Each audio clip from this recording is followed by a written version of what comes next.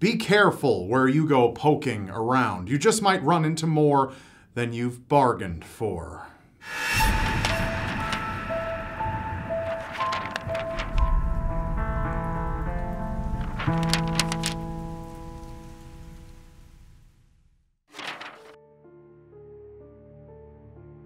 Desperate for independence but short on cash, 26-year-old Jamie Miner found herself couch hopping after leaving her job at Perry's Steakhouse. Not long after, she began working at Trace Restaurant in downtown Austin, Texas as a hostess, and her new job seemed to be going well. That is, until her shift on May 23, 2011, when Jamie's supervisors noticed she was acting a bit off. Her behavior turned from strange to downright erratic, and her manager sent her home, calling a friend to come pick her up. But before her ride arrived, Jamie had vanished. She was reported missing on June 2nd, the same day several of her belongings were found in the Norwood Tower, which sat above Perry's Steakhouse. Surveillance footage revealed Jamie's last known moments were spent walking to Perry's, possibly to meet with friends. However, upon arriving, instead of using the front entrance, she tried 2 locked side doors before accessing the building through the duct system on the 3rd floor of the attached parking garage. Nearly 3 weeks after disappearing, police opened the air duct pathways and found Jamie's body trapped between the 1st and 2nd floors on a steep incline she could neither back out of or move forward through. The duct was located in a remote part of the building, so it's likely no one heard her cries for help. Jamie's motive for crawling into the air system is unknown, though her parents reported their daughter struggled with bipolar disorder since her early 20s. Police didn't see any signs of foul play and believe her death was a horrific accident. On September 20th, 1987, a worker at the Georgia Pacific West Paper Mill noticed abnormal temperature readings in chimney number 9 of the factory's boilers, so he went to investigate, only to be met with a gruesome sight. There, atop one of the boiler pipes, were charred skeletal remains. Local police in Bellingham County, Washington, found that, due to the immense heat, which often reached 370 degrees Fahrenheit, any DNA evidence was destroyed. The bones were able to tell them that the victim was male and between the ages of 27 to 37 years old. Many of the bones were also broken, indicating the unidentified John Doe had fallen down the tall chimney. Reaching the chimney could only be accomplished by climbing long, multiple flights of stairs to the top of the building, so authorities were forced to consider foul play. The only clue to the body's identity was a baggage claim ticket to a Continental Airlines flight, which was too charred to be traced back to a particular passenger. Since the chimney was only checked every so often, the man could have been trapped inside for days or weeks if he survived the fall. This John Doe may forever remain unidentified. Cryotherapy is the latest trend in skin and body treatment and involves standing in a chamber that exposes the body to Arctic temperatures as low as -240 degrees Fahrenheit. The treatment only lasts a few minutes, but its alleged benefits of accelerated muscle regeneration and improved skin tone make suffering the cold seem worth it. Almost. Rejuvenice out of Las Vegas, Nevada offered several types of cryotherapy. 24-year-old Honolulu native Chelsea Aki was working at Rejuvenice in the fall of 2015 and, according to friends and family, was very passionate about her job. While closing alone on October 9th, Chelsea decided she wanted to take a quick dip in one of the deep freeze units to relax her sore muscles before heading home. The next morning, upon opening shop, Chelsea's colleagues were horrified to find her body inside of one of the chambers frozen solid, though she hadn't been frozen to death. According to the coroner's report, Chelsea died from a lack of oxygen while trapped inside a chamber full of liquid nitrogen. Her death had likely been swift, but this came as little consolation to her family. Rejuvenice Spa, along with another cryotherapy treatment center, were closed following Chelsea's death, and skepticism about the benefits and safety of cryotherapy is still on the rise, even years later. They say college changes you as a person, but when 22-year-old Melissa Joy Dietzel came back from studying at Brigham Young University, it was obvious to her parents that the changes were alarmingly negative. Melissa wasn't sleeping and she spoke frantically, even in normal conversation. She assured them it was just a result of the busy college workload, but her parents suspected she was fighting an unspoken mental illness. In the fall of 2011, she jetted off to Australia with a 6-month visa to work as a live-in nanny. However, not long after arriving, Melissa was let go after she started getting upset that she was hearing voices in her head. The family assumed she would return to the United States, but Melissa missed her flight and was nowhere to be found, prompting her family to report her missing. Then, in January 2012, in the Randwick suburb of Sydney, neighbors complained of a foul odor emanating from a nearby oak tree. Thinking it was a deceased animal, a tree specialist arrived on scene and was shocked to find, instead of a creature, the deceased body of Melissa in the branches, 30 feet above the ground. Authorities confirmed her identity from her dental records and clothing and estimated she'd been in the tree for nearly 2 weeks before she was discovered. While authorities aren't sure how Melissa came to be in the tree, they treated her death as a suicide, a word her family was all too familiar with. The Dietzels had lost Melissa's brother Jared to suicide at the age of 24 following a bipolar disorder diagnosis. Melissa's parents believe she too was suffering from the onset of bipolar disorder and had tragically succumbed to the same struggle as her brother. In January 2016, within the Enugu state of Nigeria, workers were laying the foundation for a new community church. The project was allegedly overseen by a man who claimed to be a servant of God. However, some of the crew heard whispers of nefarious, deadly acts involved with the construction of the church and wondered if their boss was a wolf in sheep's clothing. One of the men working at the site heard rumors that dead bodies had been laid into the foundation, and he was able to tip off local authorities before the concrete was poured. Several hired laborers tore into the ground and made a grim discovery: 3 bodies lined up in shallow graves. After a more thorough investigation, 5 additional human skeletons were located on site. The local Tricycle Riders Association, who offered public transportation, identified the bodies as 3 of their own drivers. The men had left their stations on a recent Saturday night and were never heard from again. In March of 2016, authorities arrested a man they believed was responsible for building the so-called church. There were rumors he was not a man of God at all, but a ritualist who had commissioned the workers to bury the bodies of the men. One might expect to find human waste at a sewer plant, but the workers at a plant in Carson, California were horrified when they went to investigate a plugged line on October 26, 2013, and found the severed legs, feet, and pelvis of a woman's body blocking the way.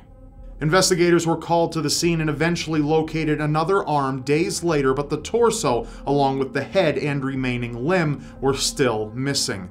Then on October 28th, 2 days later, another clog appeared at a different sewage treatment plant in Industry, California, over 30 miles away from Carson. Workers found a torso and head in the remaining arm clogging their systems, and police knew they'd found the rest of the body. Both the sewage plants were connected by the same lines, and investigators believe that's how the remains ended up in different locations so far away from one another. DNA tests positively identified the body as 27-year-old Erin Lynn Cruz, who was last seen on October 23rd of that year. While the body's dismemberment happened post-mortem as a result of being pushed through the pumps in the waste systems, police suspect Erin might have been killed and dumped in a manhole. As of now, though, no arrests have been made in connection with her disappearance or subsequent death.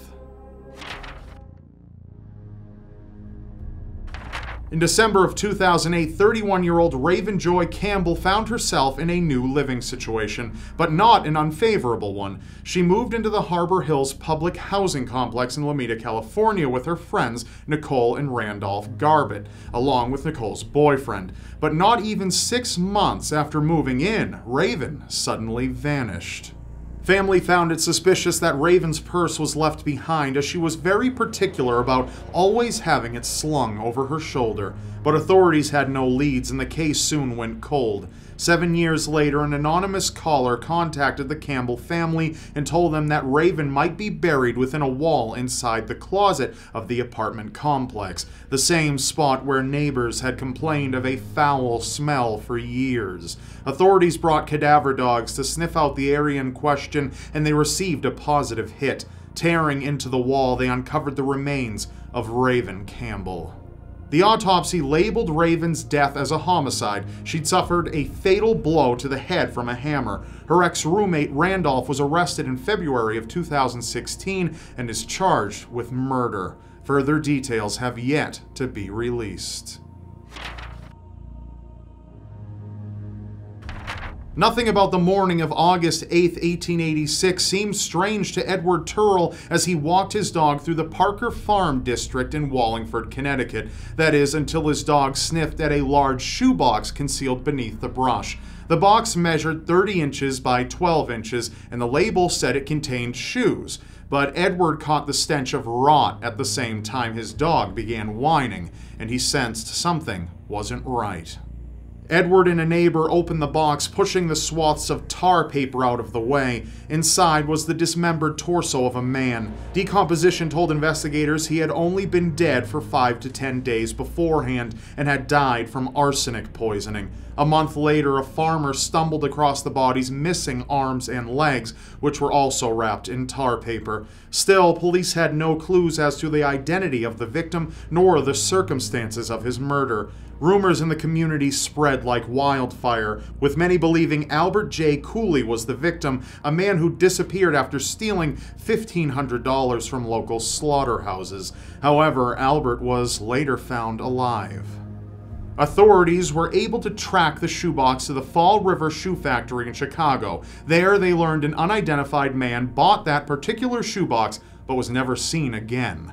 The body's head was never located, and everything about the homicide, including the victim and the murderer, remain a mystery to this day. In the city of Xi'an, China, lived a 43-year-old single woman residing alone on the 15th floor of her apartment complex. She mostly kept to herself and wasn't in frequent contact with her family, which is why no one noticed amidst the New Year's celebration that she had disappeared and wasn't seen or heard from for over a month. Repairmen were called to service the elevator in the apartment complex, which had been malfunctioning. Before cutting the power to the elevator, they hollered inside to be sure the lift was empty, without opening the doors. When they heard no reply, they assumed all was clear and cut the power. No one returned to finish repairs for 30 days. In March, when maintenance returned, they opened the elevator to find the deceased body of the missing woman, who'd been trapped inside for over a month and had mangled her hands in her apparent attempts to force the doors open. While initial reports claim she starved to death, it's believed she more than likely succumbed to dehydration first. There were reports the woman suffered from an unnamed mental illness, but her mental state mattered little to police, who were concerned with the gross negligence of the maintenance men. This case was treated as involuntary manslaughter, and several people were taken into custody for the woman's death. On January 10, 2013, 17-year-old Kendrick Johnson spent the first half of his day at Valdosta High School in Georgia, attending classes as normal. However, when he missed a basketball game in the evening and never came home, his mother reported him missing, but she wouldn't have to wait long to find out the awful fate Kendrick suffered.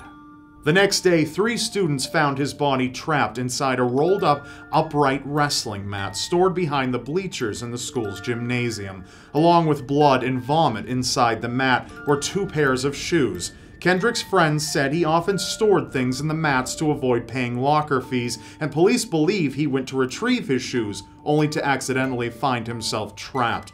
The coroner labeled his cause of death as positional asphyxia and said he'd likely been upside down for 21 hours. All this led investigators to conclude Kendrick's death was a tragic accident. However, his parents, Kenneth and Jacqueline, did not buy this theory and had their son's body exhumed for re-examination by a private pathologist. The second autopsy concluded Kendrick had perished from blunt force trauma to the side of the neck, cited by a bruise found there. The Johnson family was convinced two fellow classmates, Brian and Brandon Bell, were responsible for their son's death. But both brothers had alibis and claimed they'd been friends with Kendrick and therefore had no reason to hurt him. The family brought a lawsuit against the Bells and the investigating parties, believing law enforcement was involved in a murder cover-up. The lawsuit was eventually dropped, but the Bell family filed a countersuit for the defamation they'd faced from the Johnsons via social media. As of June 2016, the United States Department of Justice said there would be no criminal charges filed in relation to Kendrick Johnson. But whether or not his death was an accident or homicide, it certainly was tragic and has very clearly left a scar on his grieving family, who says they only wanted justice for their son. Before we go, I'd like to give a very special shout out to Loot Crate. Loot Crate has generously sponsored this episode of Twisted Tens. Loot Crate is a subscription box service that sends awesome and exclusive geek and gamer gear to your door every single month. And if you head to lootcrate.com/Rob and enter code ROB, you'll get 10% off of your first Loot Crate. Each month has a different theme, and last month's theme was magical, featuring gear from Doctor Strange, Fantastic Beasts, The Witcher, Harry Potter, and more. This month's theme is Revolution, and it's packed full of gear from Mr. Robot, Firefly, Assassin's Creed, and more. So all you need to do is head down into the description below, press the link to lootcrate.com/Rob, enter code ROB, and join me in the awesome Loot Crate community. And it makes a great gift, too. Thanks for listening. That's all for now. Don't miss my other videos. You can press on screen here to watch them. And of course, if you haven't already, be sure to subscribe to my channel by pressing up here, because you won't want to miss what's next. And I'll see you next time.